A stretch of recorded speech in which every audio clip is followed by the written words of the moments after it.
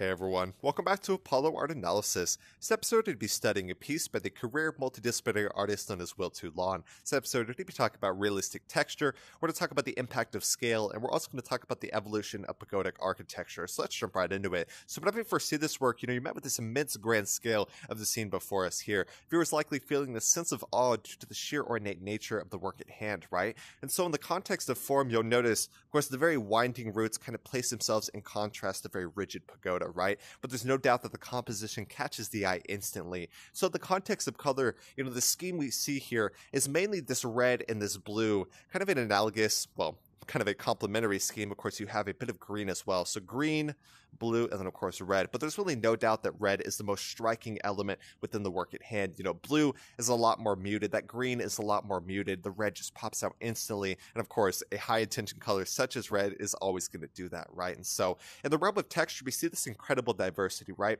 You have, of course, like we said, the very rigid pagoda. You have that kind of warm wood texture. Then we go down here to the clouds, a lot more light and wispy. Then we go, say, the rigid roots all the way to the more delicate light flowers there. All in all, these give an incredible sense of realism. It kind of immerses us within the scene at hand, right? It does that absolutely brilliantly.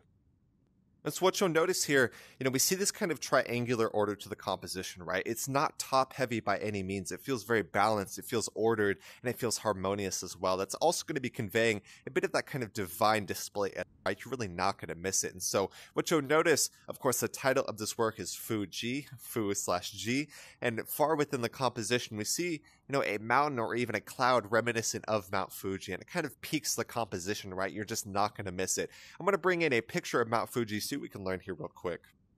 Alright, so about a reference to Mount Fuji here, and there's really no doubt that Fuji is one of the most iconic elements of Japanese culture, right? It is the largest kind of volcanic mountain that they have there. Of course, we have the cherry blossoms over that as well.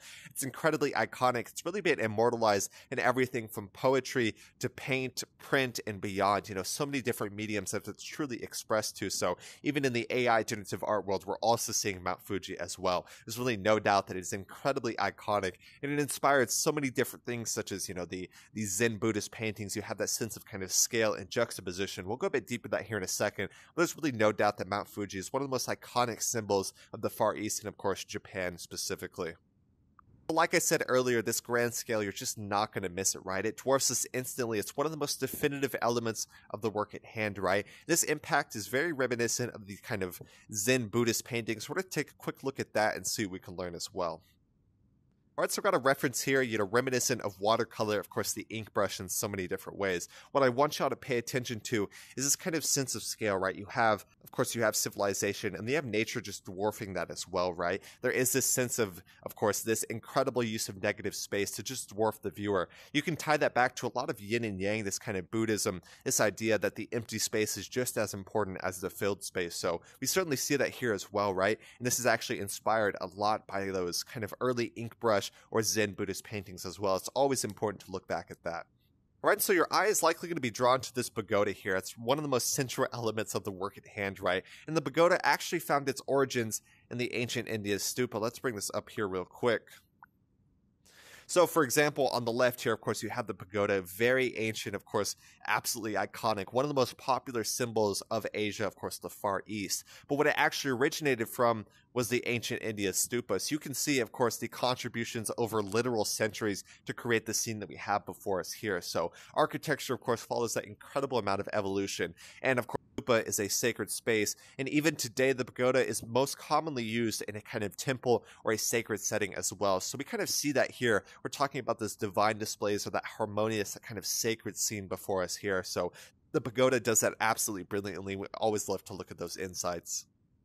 So after a short time with this work, you'll likely notice this kind of small figure appears to be practicing under this large scene, right? It does appear as a samurai, so of course the kind of origins in the Emishi horseback warriors that eventually became the bodyguards for the highest daimyo elite. So we absolutely love to see that. It appears to be a samurai holding a katana. It's kind of hard to say for sure, but that's truly the vibe that I get here, right? Like the pagoda, the samurai is one of the most iconic symbols of Asia and the Far East as well, right? And so, we look at a setting like this, it's hard to imagine what it'd be like to stand before this. Like I said, feels like a divine destination or a sacred scene in so many different ways. So, I do practice a bit of martial arts and knife and blade fighting, so it would be a dream to practice under something like this, right? Especially this brilliant nature and, of course, that amazing pagoda. So truly hope y'all enjoyed today. There's no doubt that this is a very sacred scene, like I said. And so this is an AI generative art piece, so it was made in an AI generative art program. That's going to be Midjourney. Midjourney is incredibly powerful nowadays. It really is nothing to balk at, right? Everyone from new users all the way to very experienced and career AI generative artists are using the program Midjourney. So if you haven't checked it out, I'd surely suggest it. It truly is worth your time. Really hope y'all enjoyed today. We talked about so many different things, the evolution of the pagoda, this kind of imagined setting, the sense of scale, everything from Mount Fuji to the triangular order, texture, color schemes, so many different things we truly hit on today. I hope y'all enjoyed. If y'all did, go check out the original artist, Will Toulan, doing some amazing stuff in the AI generative realm as well as the 3D art world. So a multidisciplinary artist at this point. So I truly hope y'all enjoyed. My name is Apollo. This was Apollo Art Analysis, and I'll see y'all on the next episode.